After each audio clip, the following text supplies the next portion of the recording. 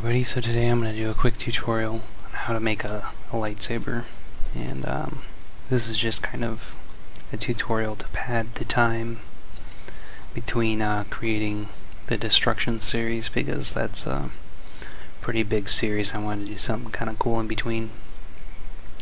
So here I made a real quick lightsaber in 3ds Max, kind of cool, baked out. It's going to be an occlusion map and a normal map. And I have a blade that was separately made. It's really simple, just based off a cylinder, and I applied a different material to it, and so UDK would recognize the mesh as two separate meshes.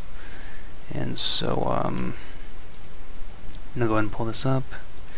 Here's the model, and there it is. Since it has two separate materials on it in 3ds Max, when I exported it, it has two different elements to it. This is the hilt, and this is the blade. So now, what I'm going to do is I went ahead and made a material. It's empty, and I just plugged it into the second LOD element. So I'm going to go ahead and show you guys how to make the lightsaber blade. Not so much the hilt, as that's really subjective and quite simple in reality. So let's go ahead and get this up and let's start playing around. So first thing I'm going to do is I'm going to bring in a constant 3 vector by holding 3 and left clicking. I'm going to want to convert that to a parameter. So I think we're just going to actually we can go ahead and input some values. I'm more of a light side guy.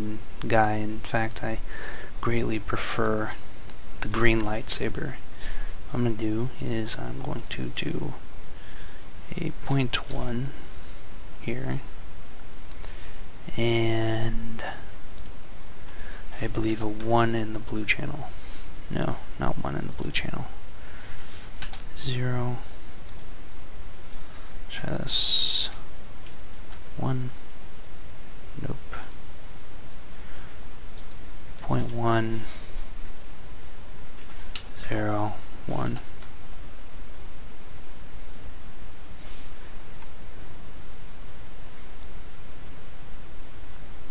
That's odd.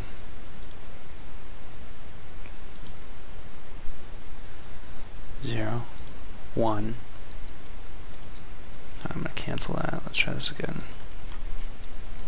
0.1 0 1.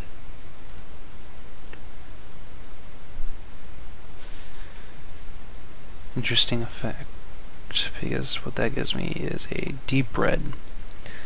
I'm gonna go with 0 and green of 0.1.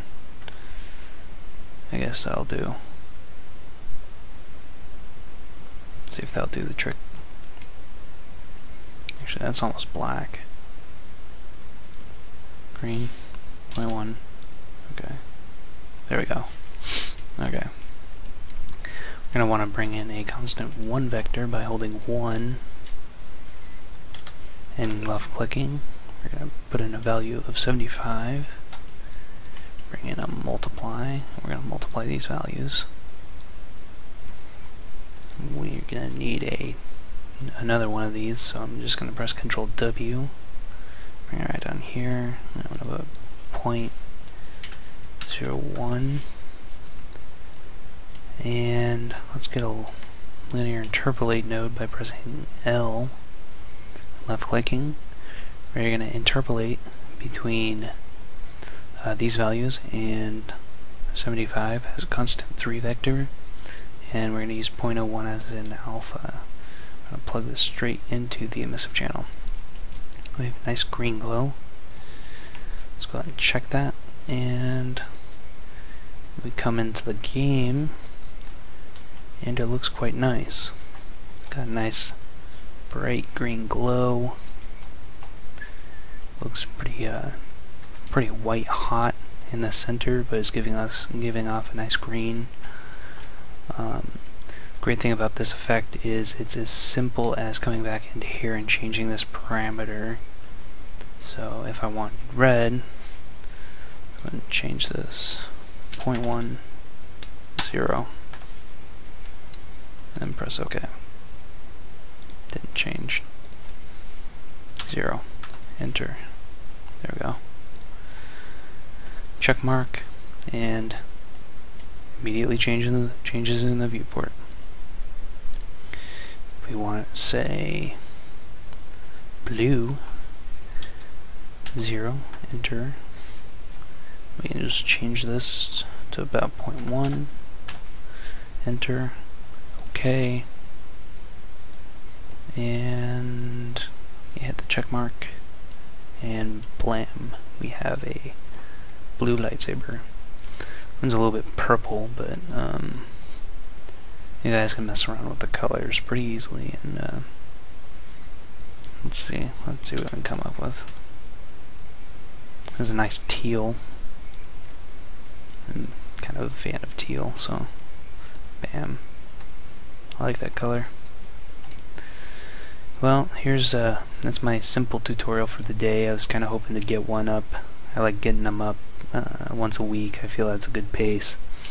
So keep on throwing ideas at me on my Facebook page. You should be able to find it in the description.